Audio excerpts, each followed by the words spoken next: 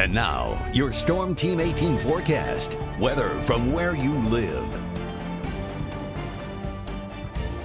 Well, you're always tracking the next system. I mean, we are in the mid-latitudes, the Midwest, and even when the weather seems seemingly tranquil, there's always something moving our way. And in this case, we got the cold tonight, a couple flurries for a couple hours here, and then it's just a bitterly cold tomorrow morning. But then we watch the tropical moisture here, and this system move our way. This looks like a spinning cinnamon roll. I was telling the kids at home tonight, look at this weather system. It looks like a cinnamon roll, doesn't it? This will roll into California. The mountains will do a job on it, and then it will tend to reform in the panhandle of Texas. Then it moves northward, but the tropical moisture comes with it. So this is looking like a decent soaking rain ahead, despite it being so cold right now. It's 14 at 8 o'clock tomorrow morning. I think we'll probably bottom out around 13 in Greater Lafayette. The wind chill 0 in the morning, so bundle up if you're going to be out. It's 19 for a wind chill, still at 3. Lots of sunshine tomorrow, but some increasing clouds later on in the day. Most of the stronger winds will be the early half of the day. Then the winds will slowly diminish by afternoon.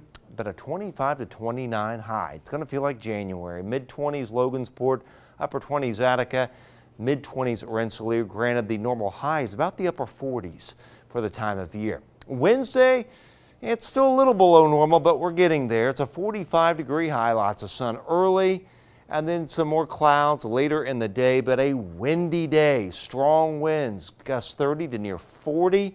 Wind chills teens in the morning. Temperatures will be rising on Tuesday night after dropping into the low 20s.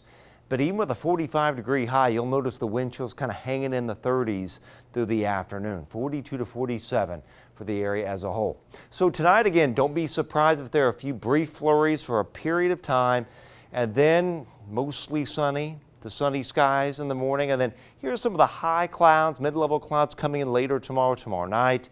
On Wednesday, a few clouds around with the sunshine on that windy, warmer day. But then it clouds up, and here come showers Thursday afternoon, evening. It's a steady rain Thursday night and into part of Friday. That system moves away after 3/4 to 1 inch of rain. We're fine Saturday, but some showers come in Sunday, Monday.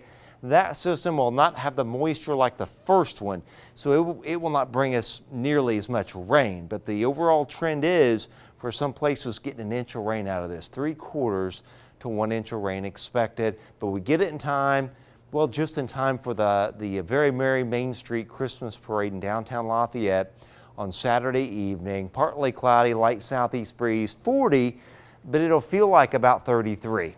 All right, 10-day outlook, normal high upper 40s, PM showers Thursday, more wind, 51.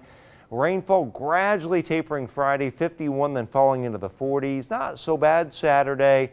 Some showers Sunday, Monday. 54 though on Sunday. And the next week still not so bad. Fairly mild and dry Tuesday through Thursday.